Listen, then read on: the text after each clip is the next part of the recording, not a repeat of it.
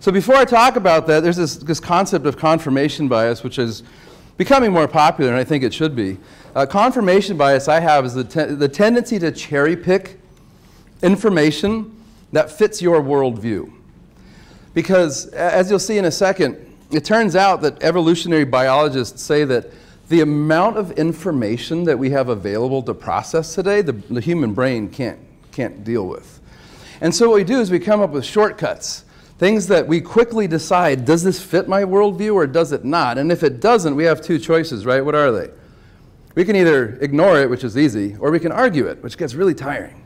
And have you guys noticed how many people battle about things, about being right? Who's righter today? Keto versus vegetarian or vegan or carnivore, or whatever the arguments are today, that it's about who's the most right.